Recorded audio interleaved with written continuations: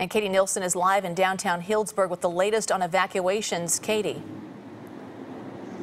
Yeah, Juliet, we're right on the square in downtown Healdsburg, a place that would normally be packed with people on a Saturday night in the fall. But right now, it's a ghost town. That's because everyone in Healdsburg and Windsor had to evacuate by 4 p.m.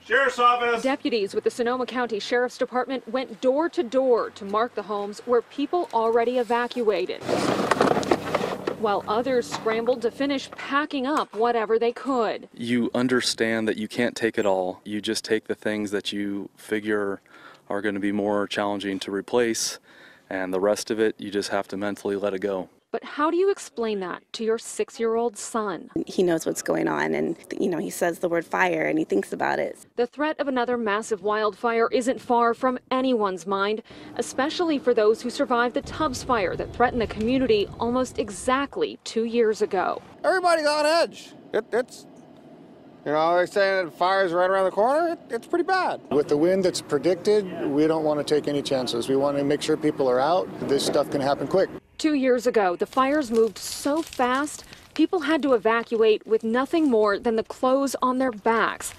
But now, there's more time to pack up what's important. Everything is replaceable except for our pictures. Grabbing the essentials, any like keepsakes, and then clothes and stuff. Our financial documents and the phone numbers we need, birth certificates, that was really it, and lots of diapers and milk. With 50,000 people all trying to leave at once, traffic was practically gridlocked on the city streets. The fire's in here. That's why we're leaving early.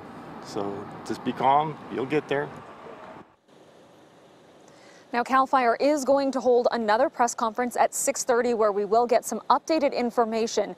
But the last time we talked with CAL FIRE, they said they expected the strongest winds overnight tonight between midnight and sunrise, with sustained winds around 40 miles per hour and then wind gusts in the area of the fire between 60 and 80 miles per hour.